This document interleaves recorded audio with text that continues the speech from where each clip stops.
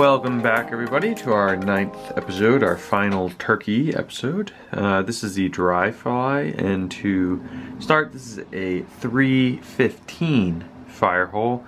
Great, really deep, great for clink hammers and mayflies and things like that. So this is the tip of the tail feather. So you see I've cut it there.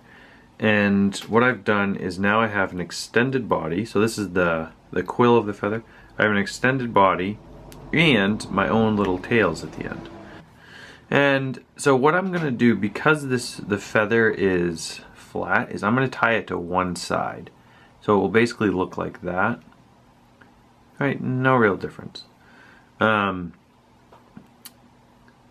This will allow the tails to be straight. This will allow the tails to stay straight. So from here, I'm going to go back to a wing feather where we got those biots from last time, but I'm going to go from the opposite side. The reason being, the opposite side has a biot that's a little fluffier. I guess you'll see what I'm talking about in a second. It's a little fluffier and it's longer. So I'm going to tie this in, and again, right at the, tie the tip down, work back, and then I'm going to work forward. This body is going to be very short because we are going to primarily be focused on this tail, and we need room to wrap our hackle and stuff like that. So it's okay to make this body longer, but just know that you are going to be cutting it relatively short. So I'm going to be grabbing some hackle pliers. Again, before I lay, there it is. Before I lay any biots down, I like to just put just the littlest bit of super glue. It just helps with stability for that body, and it really increases the life of this fly. Alright, so if I could get this to cooperate.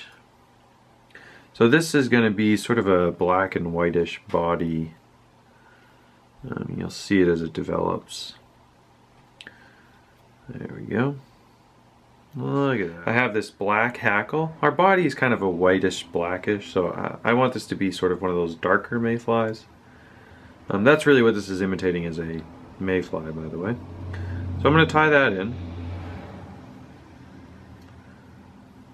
Just secure that. Now I'm going to tie in my wing. Now there's a couple different ways to do it, but essentially it's going to be a soft hackle wing, or sorry, not a soft hackle, a wet fly wing, but just vertical. So what I'm going to do is take some tail fibers, so this is just some fibers from your tail, and I'm going to try to line them up nice and even. That ain't too bad. Alright, so here's going to be my wing, and what I'm going to do is tie it in on top, like so. And then I'm going to pull it forward. That looks just fine. Lock in the front without crowding the eye, hopefully. Alright, pull these fibers back, go behind them.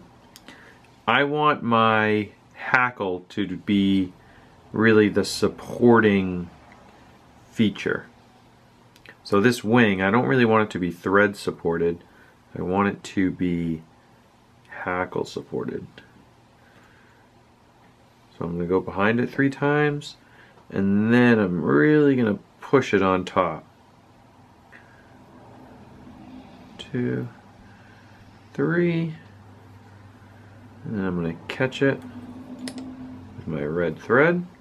Here it is. Here's our pattern, nice and super buggy. If you don't like this white tail, you can come in with whatever marker, and I'll just show you real quick. You know, you can come in with any Sharpie and color it. It takes color very well, so there I just kind of made it a black. You know, and you can do the same thing with the tail fibers. You can make those dark as well. I hope you guys like this pattern. I think it's a super nifty one and unique. It looks different, you know? I don't know.